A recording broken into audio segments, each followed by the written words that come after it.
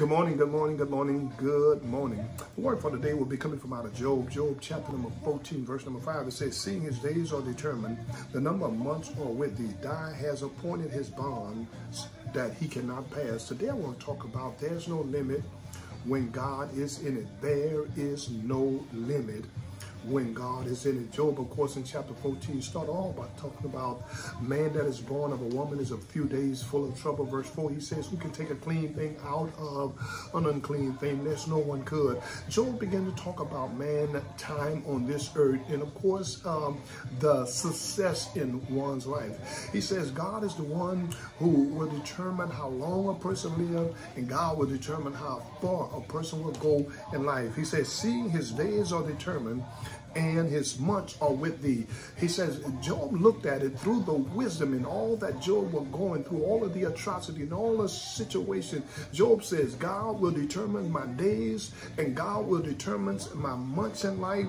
He says he has appointed bonds that I cannot pass. God has appointed how far I will go in life. The problem with many of us is that when we go through life, we think that we're in charge. We think that we are sovereign. We think that we will determine how long we should live and how far we should go in life.